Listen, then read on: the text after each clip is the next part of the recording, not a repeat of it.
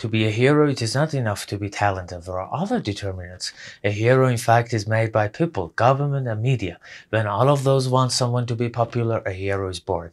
When they decide to bring down the hero, it is even easier, because those ones who are jealous will help.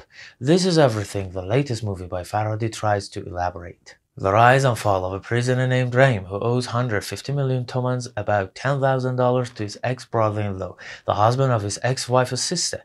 He is now on leave for 2 days. He has a sympathetic girlfriend. She has found 17 coins at the bus station. They decide to sell them, give the creditor half of his debt and some checks to pay off the other half, and satisfy the creditor in order to free Rahim.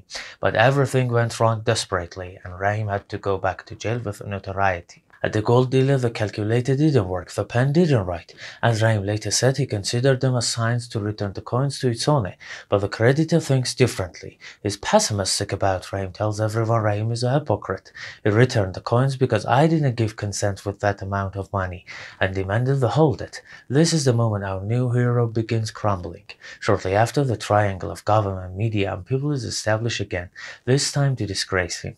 Who is Rahim really? A hero who honestly looked for handbags owner, or a villain who designed a cunning plan to be pitied?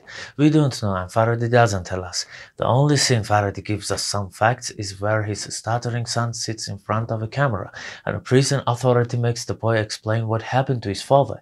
They want to create a pathetic image of Rahim by misusing his son's disability. At the end, Rahim regrets and asks the prison authority to delete the video. Here is the nice part of Rahim. He is the real hero. The labyrinth of lies draws all of us inside. Rahim's small lies convince others of the big lies attributed to him. He didn't tell his girlfriend found the coins, and this negligible detail causes him to be considered a deceitful liar. Everything here is immoral, even the morality, because it's superficial and in fact is repeatedly exploited to justify selfish behaviors and intentions. In the charity, for instance, Bahram is told Rahim will be out with this amount of money because the court will stagger the rest of his debt. Then Bahram agrees to give consent, but in a tricky way says to others, I agree because of his poor kid. Farhadi continues this darkness until completely disappoints us, when we learn there is a possibility of that the real owner is a thief.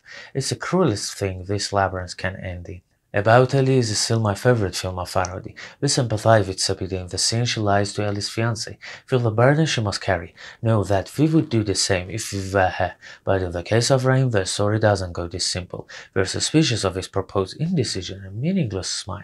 Perhaps no one condemns him, but no one sympathizes with him either. The movie is filled with many details and the viewer is likely to miss them. We are sick of all these details which depict a corrupt society, and at the end the prison is a shelter. A relief. Thanks for watching, and please subscribe to help me improve my channel.